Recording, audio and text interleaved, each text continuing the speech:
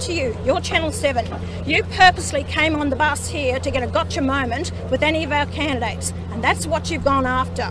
Well, I'm fed up with it, because we are under the hammer, not only from the media, but also from the major political parties, because we are a threat to the major political parties. I will stand up. If I think something's wrong, I will do something about it.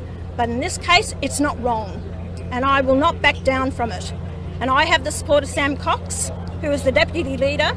I have not personally spoken to Steve Dickson about this, but I will. I haven't been able to contact him, but I'm not backing down from this, and I'm not disendorsing Mark.